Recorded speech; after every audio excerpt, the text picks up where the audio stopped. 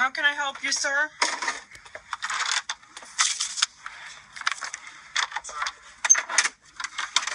Hi, how are you? Hi. This is just a copy. I guess your notice of the show cause hearing. Okay, I don't know about this. What is your name? My name's Scott Cusick. And you are with? I'm an independent contractor, but it's a court matter, you can see. Okay. This is the first that I'm hearing about that. That's what the purpose of this is. Okay. And who let you into the building? Well, it's a court matter, so it's a court matter?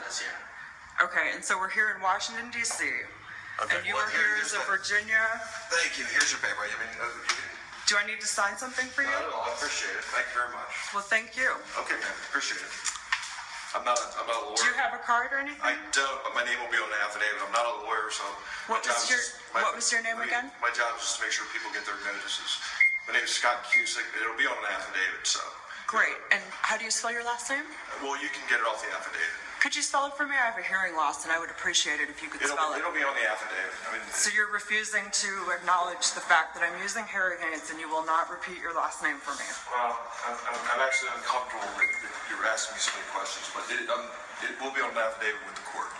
Okay, as will this. So I regret the fact that you will not repeat your last name for me. Scott Cusick. It'll be on an affidavit. How do you spell Cusick, Mr. Cusick?